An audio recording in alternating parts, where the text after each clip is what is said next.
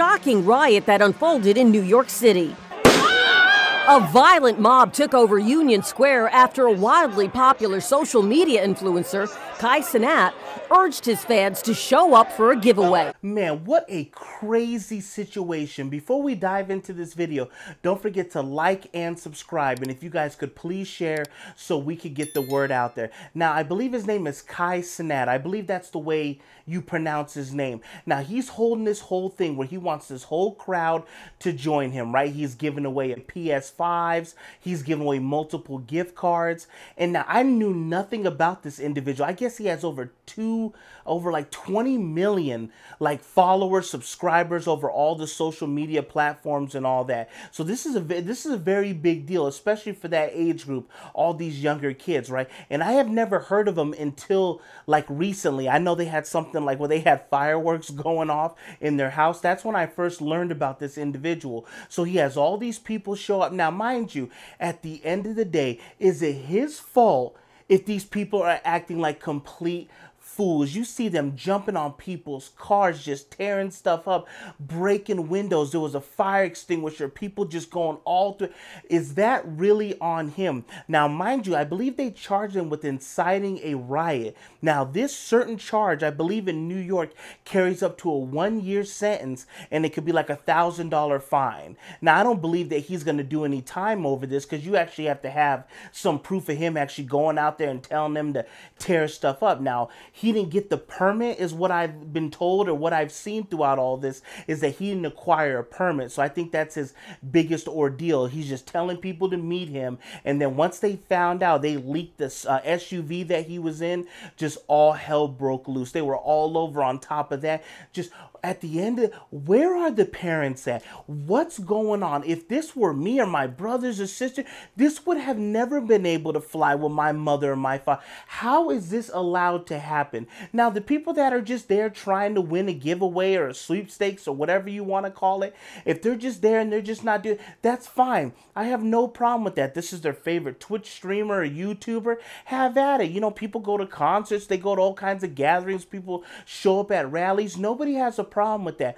But the individuals, the ones that are jumping on vehicles, tearing stuff up, where are their parents? Where is the accountability with that? I believe there's over 60 of them were arrested. What will possess you just to complete? There's no way there's some type of father figure in the home, a strong mother figure in the home that knows that this stuff is going down. Oh yeah, mom, all right, dad, I'm just going out, you know, they're giving away these PS5s. You know, if I don't end up getting one, I'm just gonna break in the windows on this police SUV. Is that really how the conversation went down? Where is the accountability? I would never, what is the purpose of this at the end of the day? There's people twerking on traffic lights or the crosswalk. What in the world is going on with the youth nowadays? Now, mind you, this is the generation that's moving in over our generation, right? Anybody around my age. This is the new generation coming up. And this is what's really going on. This is what's allowed to take place and allowed to happen. Why stay when things turned chaotic? I just feel like it was fun. For me, it's New York. It was literally YouTubers that came out to show love. But I don't know what's going to happen with Kai in this situation. I really don't feel that he's going to get completely charged with inciting a riot, because at the end of the day, I think they're just going to slap him with, hey, you didn't acquire a permit to have all these people show up. So some kind of fine or community service or something like that, I believe he's going to get hit with. But that's not no excuse for this. At the end of the day, you had Trump had a rally in South Carolina. It's over 50,000 to 80, some crazy amount of people showed up in just this small town.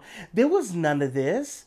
So at the end of the day, you have to look at, these are people that attend the rally. You know, of course, they're more older. So if this is just a younger generation issue where they feel entitled, they feel emboldened, where they can jump on vehicles, tear stuff up, get fire extinguished. Who is that hurting but yourself, but the community? What is the point of that? What is the point of twerking on a crosswalk sign?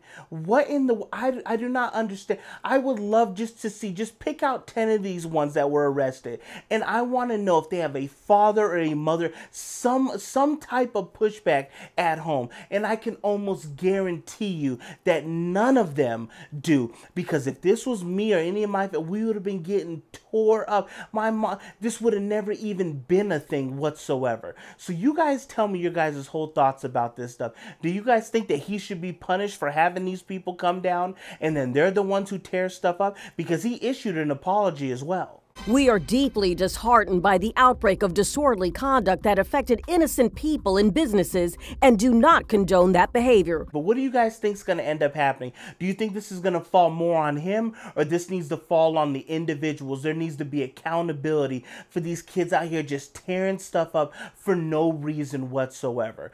Thank you guys for tuning in. Don't forget to like, subscribe, and if you guys could please share so we can get the word out there. And I will catch you guys on the next one.